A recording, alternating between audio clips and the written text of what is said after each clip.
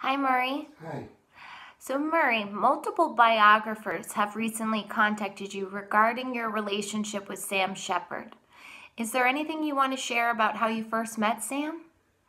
Yeah, if I remember right, Ralph Cook introduced us at the church at Theater Genesis. Who's Ralph Cook? Ralph Cook was the artistic director of Genesis. And the theater was upstairs where the office used to be in the St. Mark's Church And this was in New York? in New York City, 2nd Avenue and 10th Street. And you and Sam hit it off and became good friends? Yeah, after a while we became quite good friends. We admired each other's work, and we sort of had the same or similar approaches to good writing and what we thought it was and where it came from and how that applied to theater and what we liked about certain acting styles and things, music and things like that. We had a lot in common. We had a lot not in common too. I mean, he's a Western kid, and I'm from New York, and that counterbalance was interesting for both of us, I think. So, you started collaborating with him in the theater? I didn't collaborate with him. He did his thing, and I did mine, but we worked in the same space. Mm-hmm. What is one of his favorite plays that he wrote? For me, it would be Buried Child, I think. I also liked The Tooth of Crime, which is a great title. And you guys also started a band together. Yes, we started a band with a friend called Eddie Hicks, who played the guitar. It was a three-piece band, three people, me and Eddie and Sam. Sam was the drummer. Oh, okay. It was called the Heavy Metal Kid. Cool. What did you like most about Sam Sheppard? He was fun to hang out with. You know, I enjoyed our rapport, and he was a very good athlete. He was good at everything he did, Sam, which could be also annoying. But we played pool and hung out. Once we started writing a screenplay together, and it's been lost. It was called Ring Alivio. Mm-hmm. And I don't know whatever happened to it.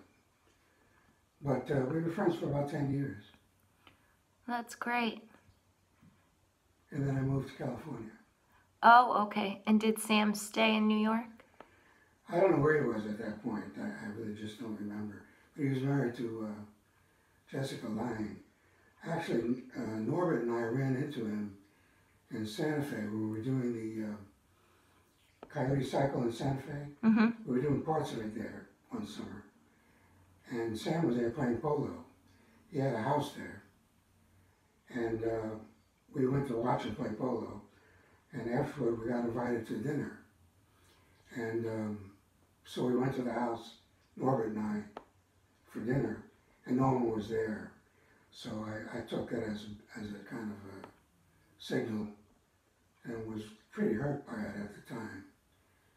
But I didn't see him again for about 30 years, maybe more. So why do you think all these biographers, now that Sam has passed, are contacting you about your relationship with him? Well, the people know that we were good friends at that time, at the beginnings of Off Broadway. Okay. I think that's why they contact me. Who knows? And you're participating in basically reliving your friendship with them. I did, I think, but it's pretty much over. We didn't see each other for a long time. But when he died, I was very, at first I didn't feel much.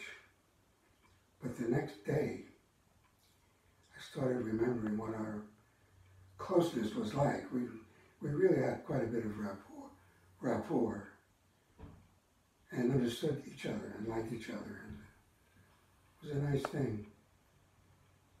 So I wrote a letter to him, which I sent to his sister. And It was almost as though I were speaking with him. It was a very interesting experience because I was writing him things and I thought he was answering me and I wrote them down. So it kind of turned into a little play of itself. Yeah. That's interesting.